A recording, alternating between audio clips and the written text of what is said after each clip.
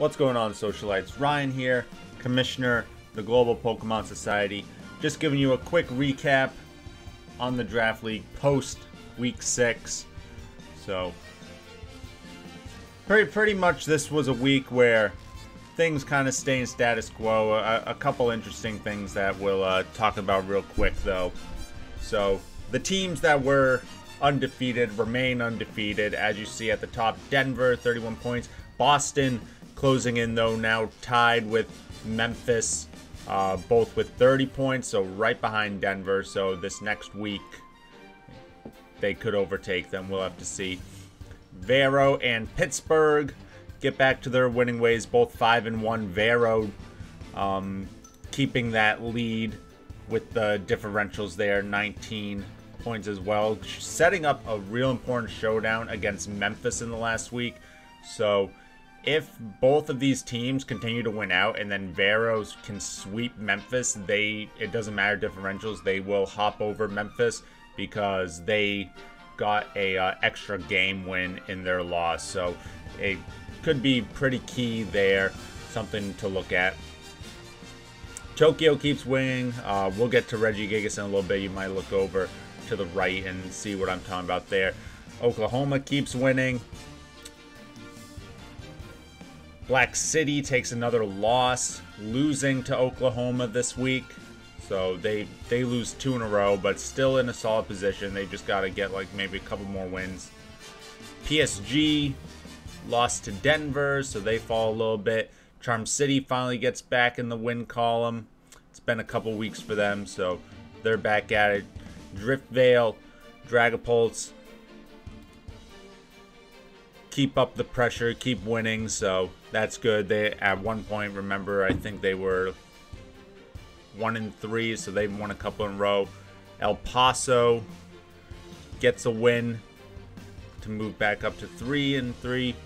Or actually, no, they lost this week. They were 3-2, so they lost.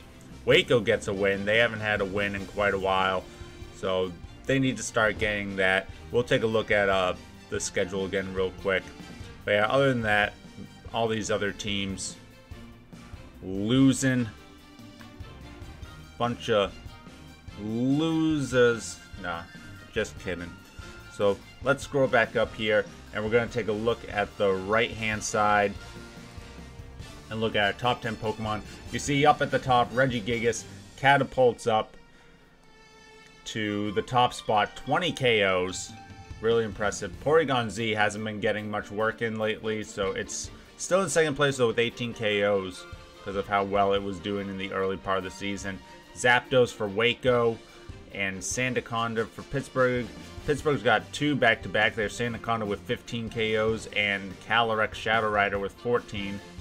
You see Lavender Town, despite not being able to beat anybody, Landorus is still doing all right for them as a pickup. Metagross hasn't gotten a KO, I think, in like 2 or 3 weeks now. PSG has a couple Pokemon on there, the legendary dogs Entei and Suicune, and then Driftvale City Dragapults, Dracozolt rounding out the top 10. So definitely going to be interesting to see who remains up there for the best performing Pokemon, who might be the season MVP. I mean, Regigigas is making a big case. Sometimes you don't have to be on a team for the whole season to get the MVP. I remember season 3, Urshifu Rapid Strike won MVP, and it only played in 6 games, but it got 14 KOs and didn't die at all, and ended up running that all the way to the championship that season.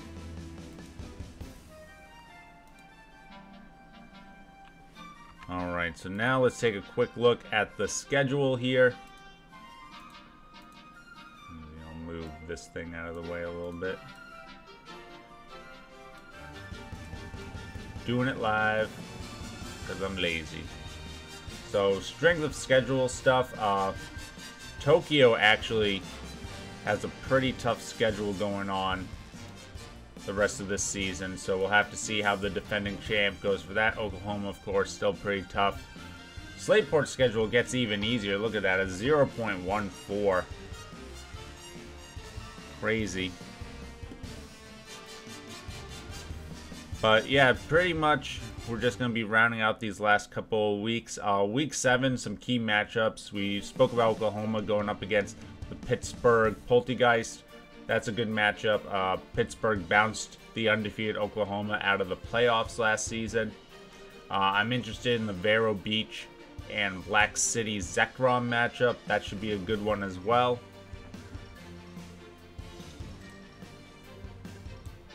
So those are kind of the two that I'm looking at for the key matchups this week. I think those will be some fun matches for sure. So yeah, just a quick update, guys. So let me know how you're enjoying the season. What team are you rooting for to take the trophy?